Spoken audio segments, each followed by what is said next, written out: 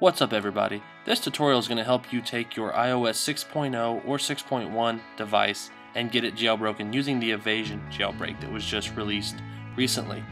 Now the first thing I'm going to say before you do anything is back up your device. Also remember guys, when you're jailbreaking to turn off your password lock on your phone. If you do not, it's probably going to error out.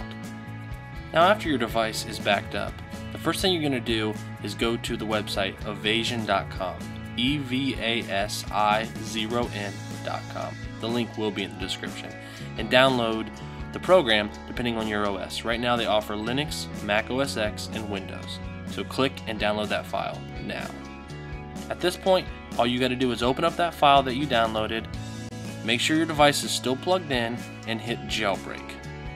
After you hit jailbreak, the first thing it's going to say is retrieving information from the device to generate the jailbreak data. Do not touch the device at all. Next, it's going to say injecting stage 1 jailbreak data. Again, do not touch the device. Now the device is going to reboot. It may do it once, it may do it twice, it may reboot and then pop up the spinny wheel. Do not touch it, it's perfectly normal.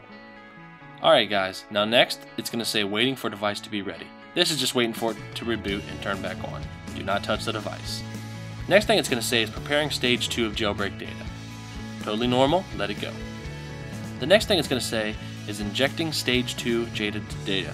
This will go through step 1, step 2, and step 3. Just let it go.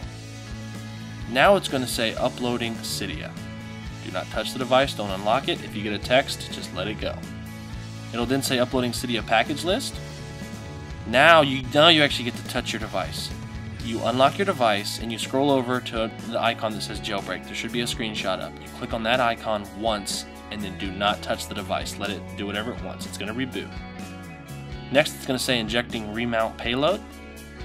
And now it's going to say root file system successfully mounted. So far so good guys. Next thing it's going to say is preparing final jailbreak data. It's almost over. Now it's going to say injecting final jailbreak data. And finally it's going to say jailbreak complete. The device may restart 2 times, 3 times, I don't know. Mine was 3 times. It should boot back up and everything should be good to go. This whole process takes about 5 minutes, so other than that guys, you're good to go. It was that simple. If you have any questions or comments, leave them below. Be sure to subscribe with more videos like this. We'll see you around.